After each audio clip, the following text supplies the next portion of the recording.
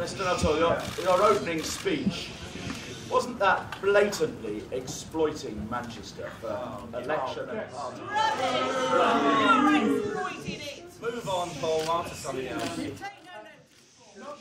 Michael, it certainly wasn't exploiting Manchester. What I wanted to do was to ensure, and the best way of telling them that they won't win is by getting out campaigning and debating these issues. You say you're not exploiting Manchester, but you say also that lighting candles is not enough. Isn't that an insult to all the people who come out?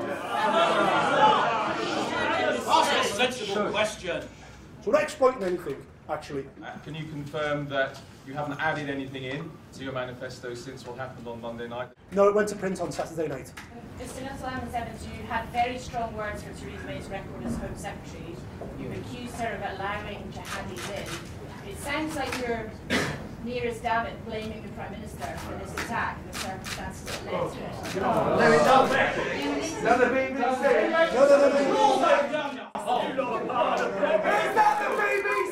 Stupid question. You ask United players. Don't you understand English last night? Please, let's be respectful.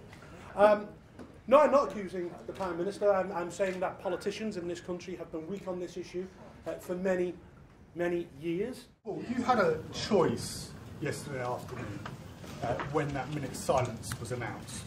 You could have put back this manifesto launch to 12 o'clock when local campaigning was being resumed.